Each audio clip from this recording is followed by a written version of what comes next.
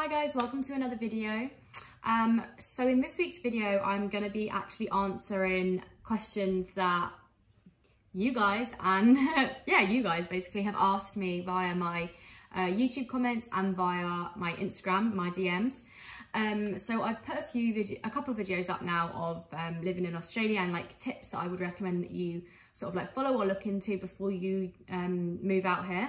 And there's been a fair amount of questions in the comments, and I've also had a few people who have DM'd me, and I've had a conversation with them, answering any questions that I can as well as I can anyway. So in this video, I'm basically working off the questions that I've been given in the comments and the questions that I've answered on my DMs. I thought if they were useful to individuals, then it might be worth me answering the questions to a bigger audience or whatever. So yeah, I've got a few questions. I've narrowed it down to like 4. My washing machine then was just going mental, sorry. But yeah, so I've narrowed the questions down to about 4 general topics. So I'm going to be answering them for you today. So if you're interested in learning more about moving over to Australia and maybe getting some more questions answered, then keep watching. So organised, got a little notebook where I've written them down. Okay, so the first question that I got, and this was a really common one, is how easy is it to get a job or an apartment out here? Now this is sort of like how long is a piece of string, you know, because it depends on the industry that you're in, it depends like the experience that you've got. So it's a little bit difficult for me to answer, but on the apartment side of things, it is easy to find yourself an apartment here. I've lived in about 4 different apartments now.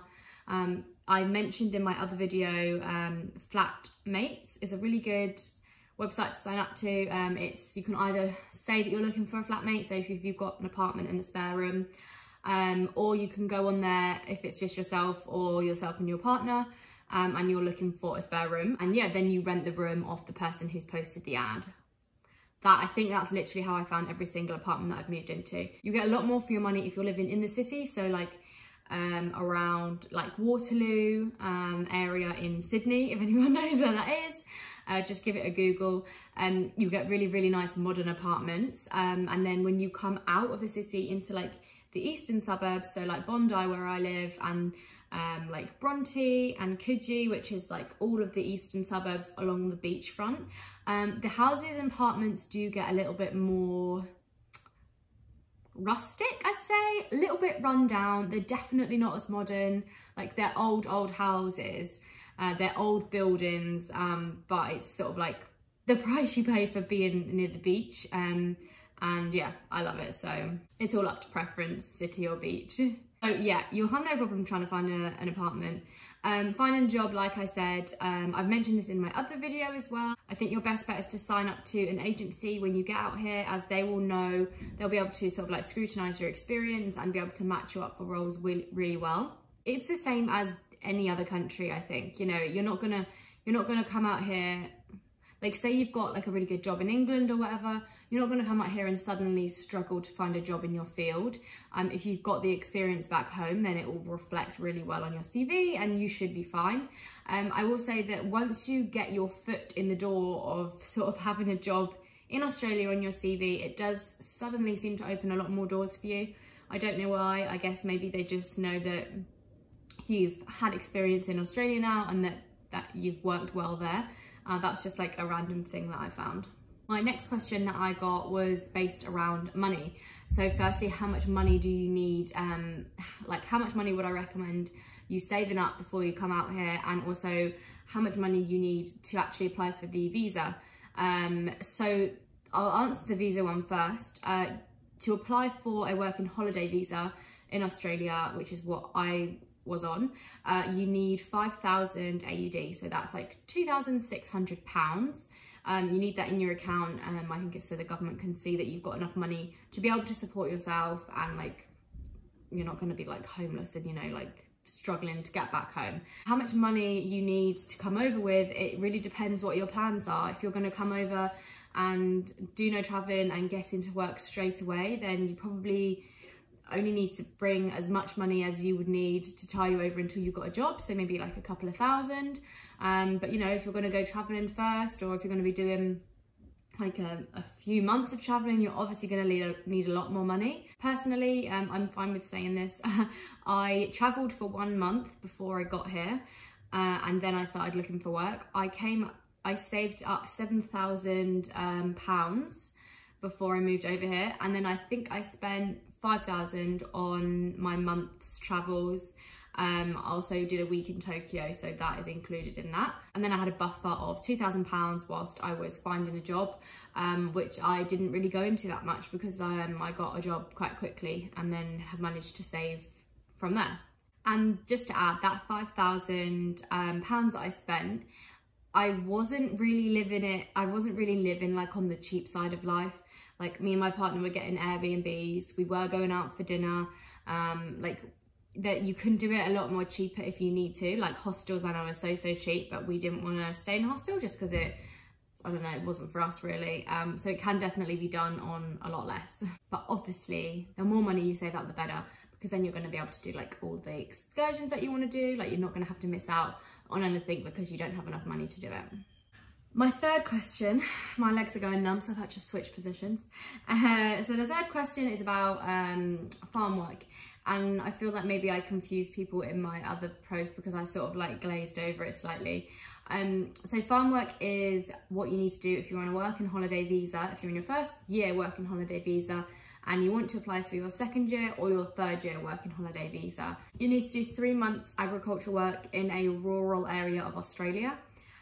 This can be anywhere in Australia, but it does have to be classed as rural. Like, you can't do it in a metropolitan place. You can't do it in like a city, and you have to do it for 3 months to get your second holiday visa, and then you have to do it for 6 months to get your third holiday visa. So if you want to stay here for the whole 3 years on a working holiday visa, just keep in mind that for 9 months of that you will be away on a farm. I had a few people asking if there were any other options that they could do instead of doing the farm work, and no, not really. But the farm work doesn't actually always seem as bad as it sounds. So you don't necessarily have to be an actual like fruit picker, like banana picking is like a really common thing. You don't necessarily have to be doing that. What you can do, some places you can actually get in contact with the farm, and a lot of them will have like a bar attached, or like a hotel attached, or something like that. And you could actually work as sort of like a cleaner in the hotel, or like a maid at the hotel, or a bar person, or like, you know, like working in the bar, and that still counts as your agricultural work. So it's all dependent on the farm itself, so you just need to get in contact and have that conversation with them. But that's like I feel like that's a little easy way out. If you don't actually do the manual stuff of farm work, you could just be a bartender for 3 months, which is like dreamy. I was asked how easy it is to get farm work, which is not really something that I can speak on because I haven't done it. I didn't do it. I'm on the COVID visa, which you don't need farm work for. Anyone can apply for it. And I think my experience of people applying for it was a lot worse because I was seeing it all happen during COVID. So people weren't allowed to sort of travel interstate, which means like farmers couldn't get people up to work for them. Like, it was all a stressful time when the people that I came out with had to start applying for farm work. So I don't think I can help you on that one. I'm sorry. I'm not sure if it's easy to get. I know there's loads of Facebook groups that you can join that people post adverts in. So I imagine if you join up to one of them and you just keep an eye on the farm work posted, then like it'll be pretty fine. Finally, the last thing that I'm gonna briefly discuss is sponsorship. I've had a few people asking me how easy it is to get sponsored and like what that means, like how long can you stay in the country for once you're sponsored. So sponsorship is something that the company that you work for does. They will pay the government a large amount of money, I think. And what that means is that you will then be on a contract with that company. They can either choose to sponsor you for 2 years or 4 years. So some people do 2 and then they do 2 again, or some people just do the flat out 4. And what it means is that you can only work for that company for the next 2 years. You can't change job because then you won't be sponsored and you won't have a valid visa. So when you get sponsored, you're then on a sponsored visa. So you have to stay with that company. And you know, if you finish working with them and they don't want to renew your sponsorship, then you have 60 days to leave the country. Like you can't stay when you're not on a valid visa. Getting sponsored in roles, I think, really depends on what industry you're in. If you're a tradie, so if you're doing like building or like construction or something like that, you'll get sponsored very, very easily, or like an electrician or something. Basically every single person I know who's a tradie is sponsored because it's just so easy. Like it's a really high in demand skill, and the government and the company want to keep you here basically. For more creative roles, my partner was looking for a marketing sponsorship for a while. I think it's a bit more difficult. I'm not sure why really. Maybe they have the talent over here, so they don't need it. But yeah, so like for more creative sides like marketing, events, I think that's a bit more harder to get sponsored in. And then also like healthcare, social work, working in care homes, those three are really easy to get sponsored in as well. I think particularly due to COVID at the moment, obviously, but prior to COVID as well, it was like a really in-demand skill, like being a nurse, etc. Yeah, so that's one of the industries that's really easy to get sponsored in. Okay, so I've answered all like the preset questions that I had planned, so I hope that they've been helpful for you. Definitely go and check out my other 2 videos on like answering questions in Australia, because I do think they'll help you if you've got like more questions, and I might have answered some in that I haven't in this. But yeah, that is pretty much it for this week's video. I hope it's been helpful. Feel free to leave me any questions in the comments, or like I said, feel free to send me a DM and I'll definitely answer. So yeah, thanks very much for watching, and I'll see you next week. Bye.